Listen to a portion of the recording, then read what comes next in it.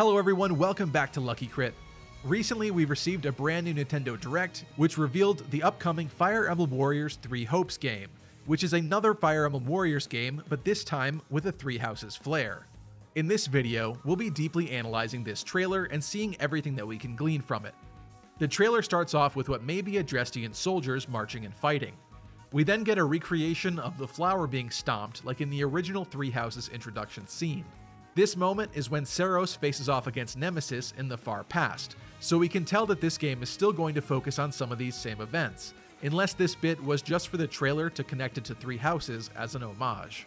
The title, Three Hopes, could be speaking to the hopes and wishes of the Three Lords, and perhaps in the story of this game, we could finally see them all coming together and facing a common threat instead of each other. Perhaps this could provide the golden ending to Three Houses that so many fans wanted ever since it was released. The cycle of this world, I will not allow it to perish with you. This line is probably spoken by one of the new antagonist characters that we'll see more of later. Byleth having Sothis within, and then later fusing with Sothis into a progenitor god and influencing the various paths that ultimately change the cycle of the world, could make this line of dialogue imply that the antagonists of this game will not allow that to occur.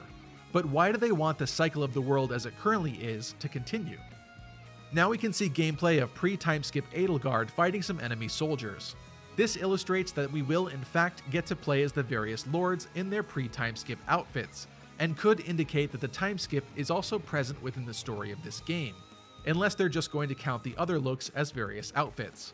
But judging by how things worked in the past in the first Fire Emblem Warriors game, there was also class changing, so perhaps the timeskip outfits could indicate higher classes as well. In this scene, Edelgard is speaking to another student with purple hair, but it doesn't look like Lawrence from the few details that we can make out. Could this be the new antagonist character with purple hair, meaning that they were a student of the Officers Academy of Garrick Mach before they opposed Byleth? Either that, or Lawrence has a way different haircut and more saturated purple hair this time around. Curiously, the minimaps on display so far have not shown other characters.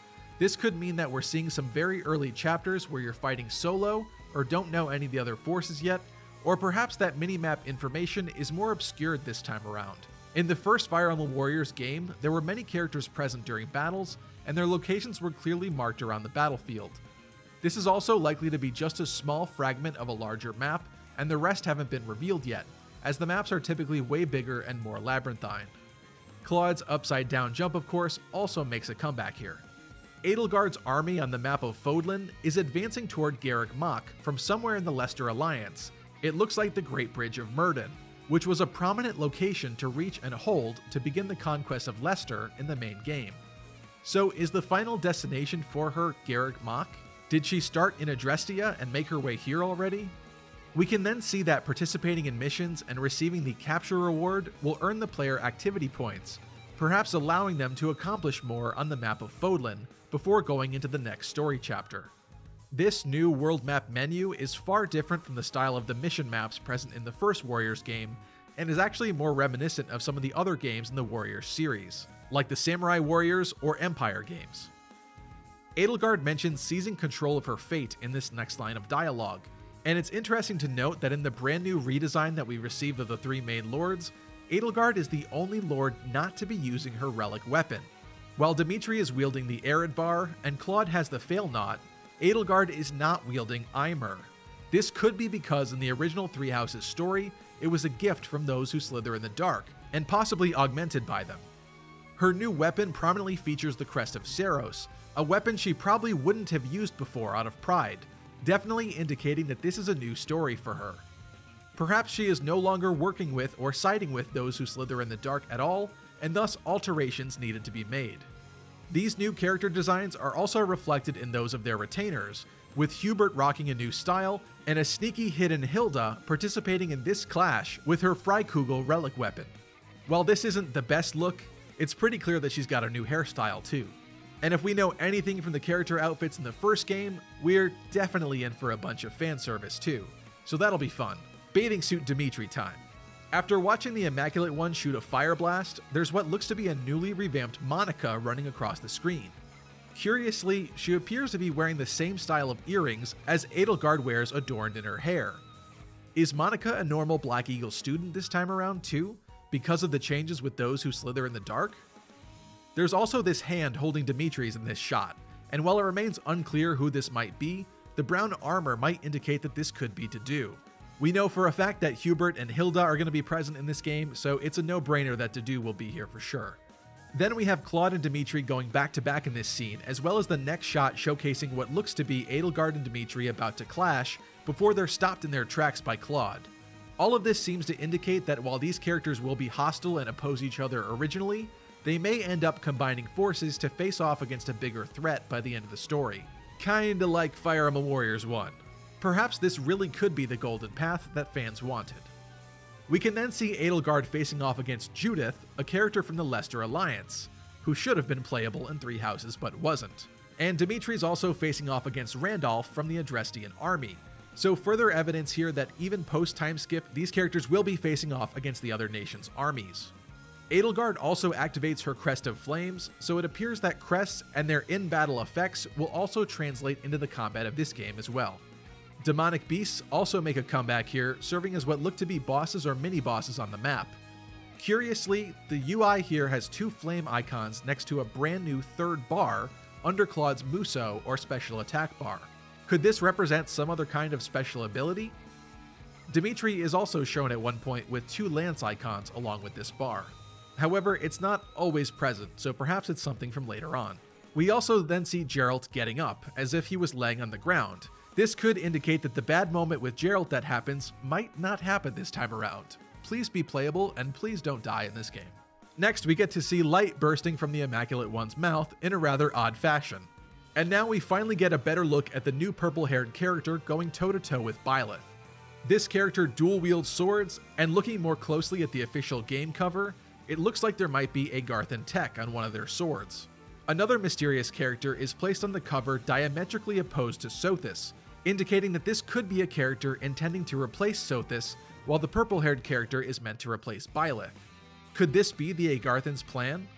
It's also worth noting that Byleth isn't using the Sword of the Creator in this fight, and the sword they are using gets shattered when this new character unleashes a power that causes shapes to appear on their face.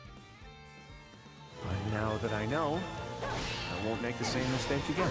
Claude has an interesting line here about making the same mistake again, so either something happens within the game's story and he learns from it, or this could be a weird, vague reference to the story of Three Houses, if somehow those moments are remembered by the characters, and this time they choose a different path. There will also be a limited edition version of the game launching alongside it, bare minimum for the European and Japanese markets. The one for the Americas has unfortunately yet to be shared out by Nintendo. This limited edition will include a game card, art book, tapestry map of Fodlan, 5 acrylic figurines, and a character postcard set. There's also this little line of info available on the official Nintendo page. Purchase the digital version of the game to receive regular visits from a friendly messenger owl outside your personal quarters. It'll gift you owl feathers that can be used to boost your support level with other characters. Okay, this looks like they want to incentivize buying the digital version of the game. But regardless, it seems owl feathers will also be in this game, and support conversations will be returning as in the first one. While players who purchase the physical copy will not have access to this feature, perhaps there will be other ways of acquiring owl feathers. Also, personal quarters? Will this be a hub with options for the player, or will this be more literally like the private quarters present in Fire Emblem Fates? Probably not, but maybe this is a place where support conversations can take place. We'll have to see. The Japanese website also reveals some further information about the game, including a save data bonus for playing the previous 2 Fire Emblem Switch titles, Fire Emblem Warriors and Fire Emblem Three Houses. With that save data on your console, you'll receive a one-time bonus gift. Amiibo are also featured here, like the first Warriors game and Three Houses, and it seems that here you'll be able to scan Amiibo to obtain items once again. You can scan each Amiibo once per day, and a grand total of 5 different Amiibo per day to receive even more items. Revenge is not a thing you take for someone else. You seek revenge to slake your rage and heal your wounded heart. I know you are prepared to do whatever that you must. Sothis also has a line here about revenge, which is kind of interesting because it doesn't seem like something that she would usually be talking about. But there's not really that much we can glean from this just yet. We'll have to wait and see. And lastly, Fire Emblem Warriors 3 Hopes will release on the 24th of June, 2022. That's going to do it for this one, but thank you so much for watching. Be sure to slash the like button if you enjoyed this thorough look at the new trailer. Get subscribed so you can stay up to date on the latest Fire Emblem news, and be sure to let me know your thoughts on this information in the comment section down below. What are you most excited for about this game? I'd love to hear. I also want to thank the patrons for supporting the channel and helping make videos like this possible. You can also now become a channel member by clicking the join button down below and getting some cool and exclusive emotes. I'll be sure to do a bit more streaming in the near future, so stay tuned for that as well. And if you use alternative platforms like BitChute, Odyssey, or Rumble, be sure to follow Lucky Crit over there, as I'll be producing some exclusive content for those sites eventually that you won't be able to find on YouTube. And lastly, you can also follow our official Instagram account if you'd like. And I'll see you all next time.